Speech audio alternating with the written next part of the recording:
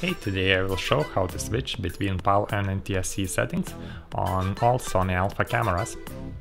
Basically go to settings and on A7S go to a second page.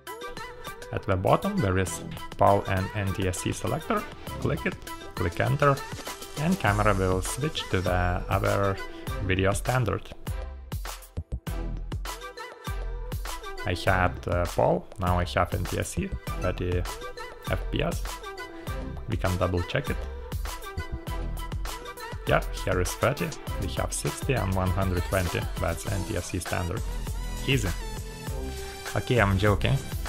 You won't be able to find this setting in your camera, but in this video I will show how to enable this menu.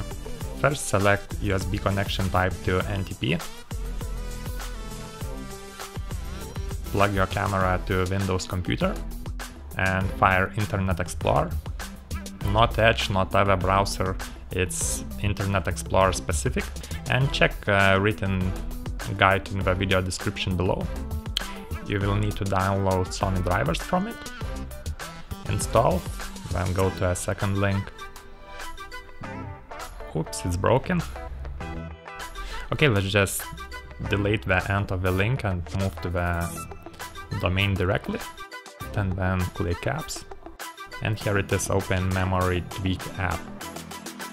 So we have our camera connected to PC in NTP mode. We have this page in Internet Explorer. We can click Get Info, and it should show your camera parameters, and on camera it will appear as application download window. If everything is correct, we can hit install, and it will download Open Memory app to your camera. After it's finished, turn off the camera, unplug it, turn it back on, go to the menu, all application list,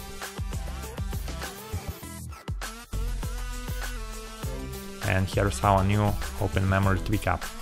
Now the main purpose of this app is removing 30-minute video limitation, but if you scroll to the region tab, you can see there is NTSC and PAL selector.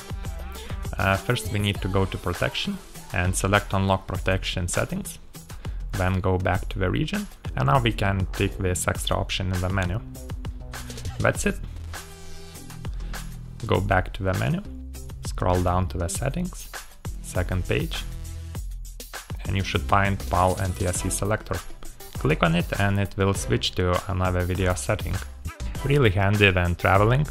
For example, I moved from Canada NTSC region to Australia, PAL, plus it allows to shoot in the highest slow motion frame rate that is available only in NTSC mode.